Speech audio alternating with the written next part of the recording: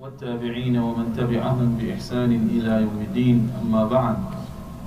Certainly all praises belong to Allah subhanahu wa ta'ala, the creator, sustainer and controller of the universe.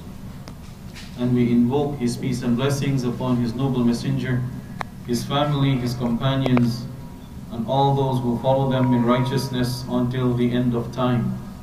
My dear brothers and sisters in Islam, Assalamu alaikum wa rahmatullahi wa barakatuh.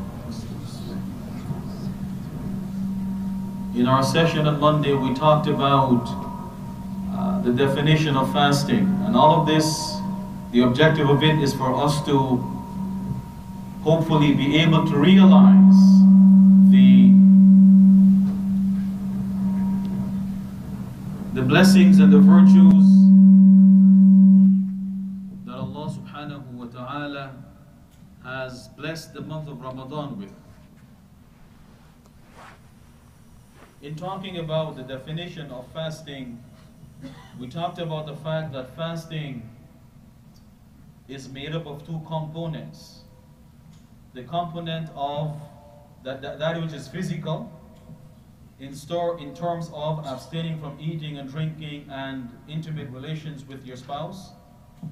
And we also talked about the spiritual component, which is also avoiding, consciously and deliberately avoiding all sinful actions and behaviors.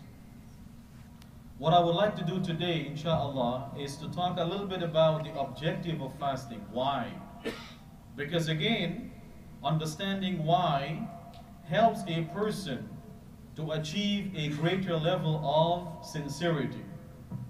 When you understand why, and hopefully you agree with why, it becomes easy for you to do it.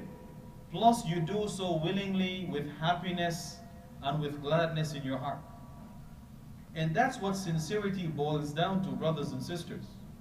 It is knowing what you're supposed to do, how and where and so on you're supposed to do it, and also understanding why you're doing it. And then eventually all of this will lead you to be happy to do it. Sincerity is about being happy in doing something, wanting to do it. That is what sincerity comes down to. Now, Allah subhanahu wa ta'ala tells us in the Quran why He made fasting compulsory. He said, perhaps that you may develop taqwa. You may develop a higher level of consciousness of Allah. Now, what exactly is taqwa? It is translated in many translations as fear of Allah. But that translation, although it is not incorrect per se, it still does not really adequately convey the concept or the meaning of taqwa. So let me share with you a definition that was given by Ubay ibn Ka'b radiyallahu anhu. And this is an amazing definition because it highlights for us that consciousness of Allah is not simply an abstract idea or concept. It is not just a theoretical idea. It is also grounded in physical actions and deeds. Ibn Kathir rahimahullah in his tafsir mentions this hadith or narration from a conversation that happened between Umar ibn al-Khattab when he was the Khalifa and Ubay ibn Ka'b. We know that Umar ibn al-Khattab was the second Khalifa after Abu Bakr as-Siddiq radiyallahu anhu. And we know Ubay ibn Ka'b was one of the well-known reciters and one of the most knowledgeable of the Sahaba about the Quran. So one day Umar ibn al-Khattab said to Ubay ibn Ka'b, "What is taqwa?" And Ubay said to him, "Have you ever walked on a path, a roadway, a pathway that was full of thorns? That is, plants that have thorns. These long, needle-sharp protrusions that are used by some plants to protect themselves. thorns. And Omar said to him, yes, I have. I have walked in such a path. Ubay said to him, what did you do when you walked in this path? What did you do? Did you walk as if you had no worry in the world? Right, with your head up in the air, not paying attention to your surroundings? What did you do? He said to Ubay, Shammartu thumma ijtahadtu. Shammartu meaning, I gathered my clothing around me. Because if you walk on a path that is full of thorns and you're not careful, your clothing can become snagged in the thorns. Mindfulness of your surroundings, of where you are. And that mindfulness or that consciousness of your surroundings led to two other things. One, he gathered his clothing around him, and two, he carefully selected where he would place his foot for every step. Ubay radiallahu anhu said to him, ذَاكَ التَّقْوَى. That is taqwa. That consciousness you had of your surroundings and the actions you had to take in order to protect your clothing and yourself, he said that is taqwa. And so, brothers and sisters, from this we can clearly see that taqwa is not just an abstract idea. You know, when we say consciousness of Allah, people might simply think, okay, so I'm aware of Allah. But this awareness of Allah, as you can see, must affect your actions, or else it is not taqwa. So taqwa is not just the awareness, it is also the subsequent eventuality of your deeds or your actions or your behaviors being affected by that consciousness that you have. Because Omar just wasn't aware of his surroundings. He was not just aware that he was walking on a path of thorns, full of thorn plants. He also took actions, namely to collect his clothing around him and to carefully select and look where he was placing his feet as he walked along this path. So at the end of it, he was safe. His clothing was safe and he was not hurt. So taqwa basically comes down to a mindset that a Muslim has to have. And you see, brothers and sisters, Allah says this is why He made fasting compulsory, so that we can develop this mindset. This mindset that would guide our actions and our behavior and our attitude after that. It will point us in the right direction. So fasting allows us to nurture this sort of mindset that we ought to have as Muslims. Our mindset, our perspective is different from that of everybody else. And it should be different.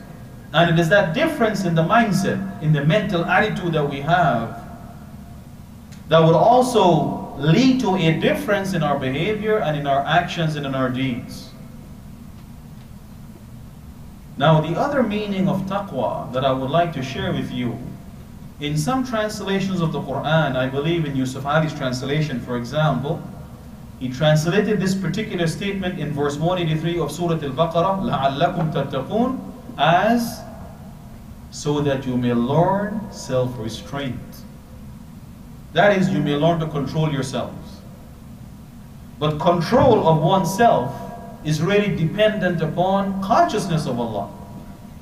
Because if you have the consciousness, you will be able to control yourself. It is when we lose that consciousness that we lose that ability to control, so that you may learn self-control. Now, brothers and sisters, this is an interesting translation because it touches on a particular issue about fasting. All of us know that when we fast, we're obliged to abstain from food and drink. The question is, why? Why is it we abstain from food and drink? Why can we not develop taqwa by other means? By no means, brothers and sisters, is fasting the only way we can develop taqwa. Yet in fasting we're obliged to avoid eating and drinking. Why? Has to be some reason. Now all of us know that when you don't eat and drink, it's hard. It's hard on you physically. You become hungry, you become thirsty. In fact, this is the one thing that scares a lot of people. Most non-Muslims cannot figure how is it that the Muslims fast and not drink anything, not even water. They may understand how you can avoid food, but they're thinking water, no water, you will die if you do this. So why?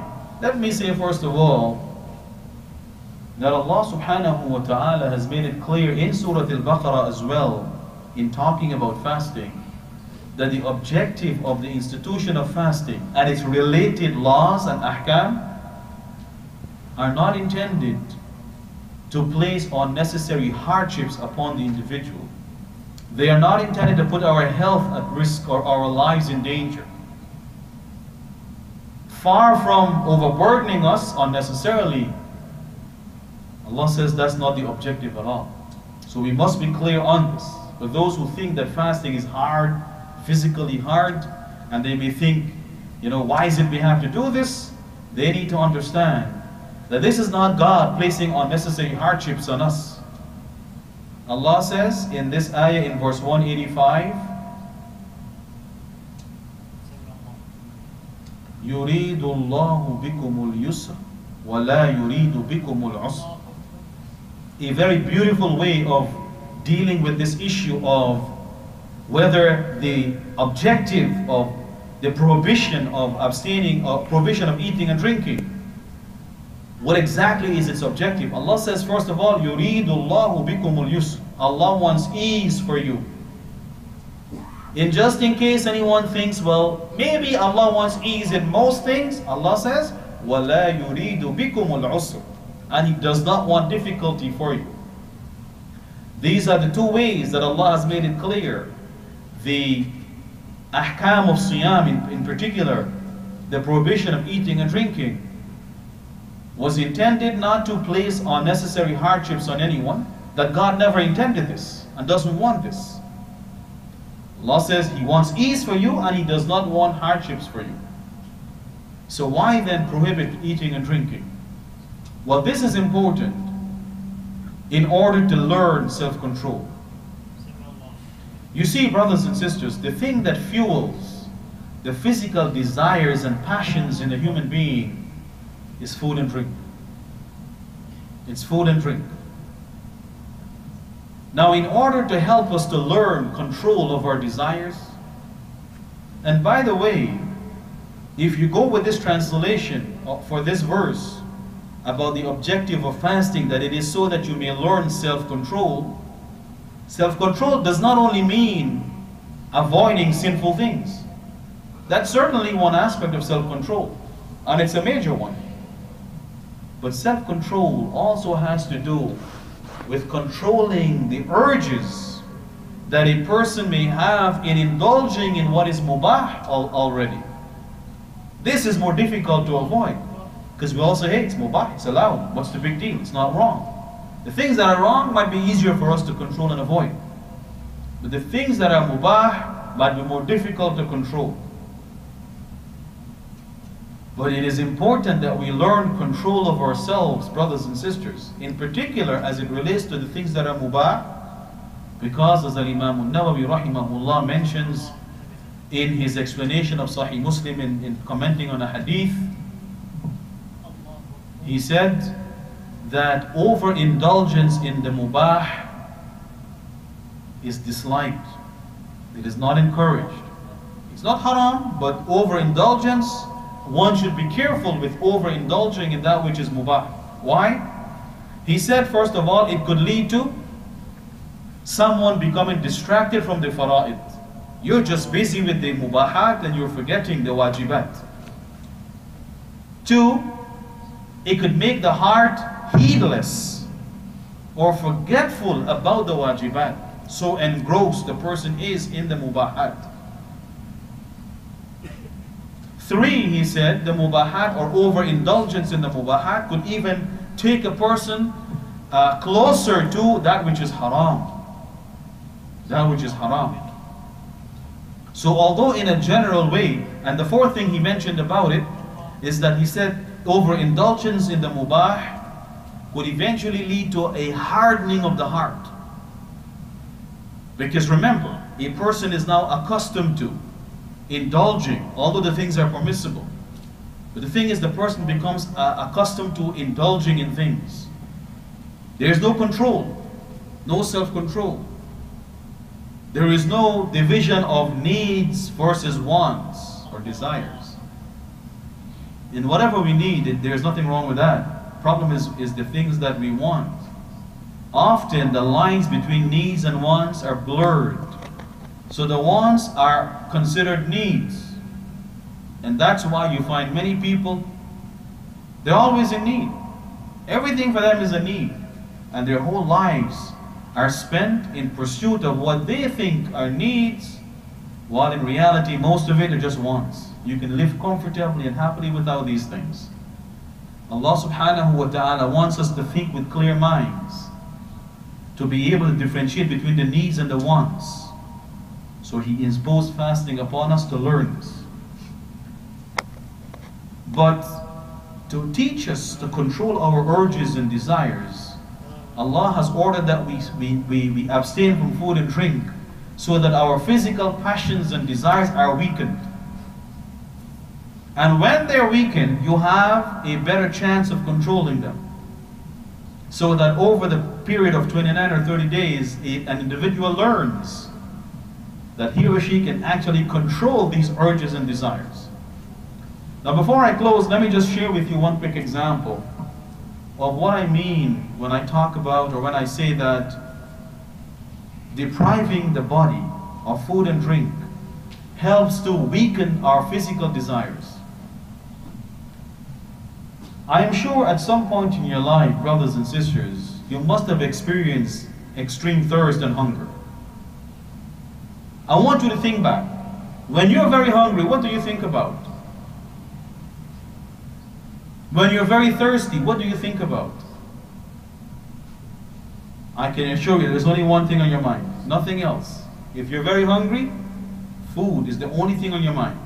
If you're really thirsty, drink is the only thing on your mind. After you have eaten, you're satisfied, you might now sit down and think about the world of things. But at the time, there was only one thing on your mind.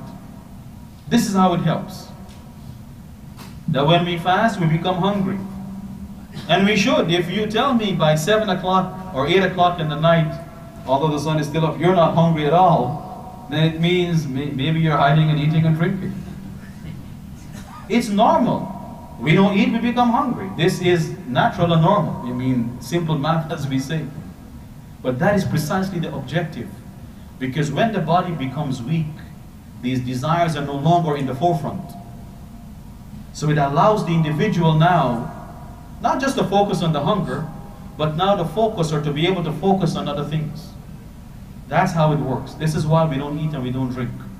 Because if we were to continue to eat and drink while fasting, the desires will still be strong, and we will find it very difficult to learn self-control. So we might as well be fighting, as we say, a losing battle. After 30 days, we have lost the battle. We haven't learned that we can control our urges and desires.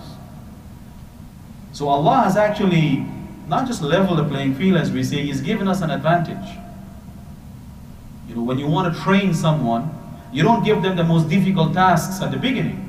Because if the person is convinced, I can't do this, they will never do it. What you do is, you start with simpler, easy things. You show them how they can progress and get to the more difficult things. So it is sort of a boost of the self-worth and self-esteem and morale of the person. So when the desires are weakened, we have greater control. So we learn that we can actually control them. And so by the end of the month, we have learned this lesson, that I can control my urges. I can walk by the store and see things that I may want and be able to say, look, I don't need it, and walk away. Not that I see something and I run in and I have to get it on the spot. And don't let all these sale signs fool you, brothers and sisters. Alright? You need one thing, it tells you, but if you buy 3, you get it at this price. At the end of the day, you're still paying more money for the 3 that you may not need. You may need just 1. So don't let the sale signs fool you into buying more. That's their objective. All these advertisements is to get us to part with our money. And that's why the advertisements always tell us that you need this, get it. Have you ever seen an advertisement that tells you you don't need this, don't get it? You haven't seen one like that. Because this doesn't make any business sense, period. If you want people not to do something, that's when you tell them don't do it. But if you want them to get it, you encourage them. You make it appear as if they need this. Not just want it, they need it. It's a must-have in life. And now the person, spends their waking hours thinking, how can I get this? That is their objective. We need to control that. And how do we do that? One of the ways is, as Allah says in this ayah, is He imposed fasting upon us so we can learn these various techniques and ways of controlling the urges and desires we have. So may Allah subhanahu wa ta'ala bless us. And may Allah subhanahu wa ta'ala open up our hearts and minds and keep us firm on the straight path. May He open our hearts and minds so that we can understand this message He has revealed for all of us, for all of mankind. And may He inspire us to live by this message. May Allah subhanahu wa ta'ala keep us firm on the straight path. And may He forgive for us our mistakes and shortcomings. Inshallah, in the coming weeks and sessions, we'll talk about various other issues relating to fasting and questions that have come up from time to time, so that once Ramadan begins, hopefully, we'll be better informed, so that we can make better use out of this really wonderful time, brothers and sisters, that Allah subhanahu wa ta'ala has blessed us with. أقول قولي هذا وأستغفر الله لي ولكم والسلام عليكم ورحمة الله وبركاته.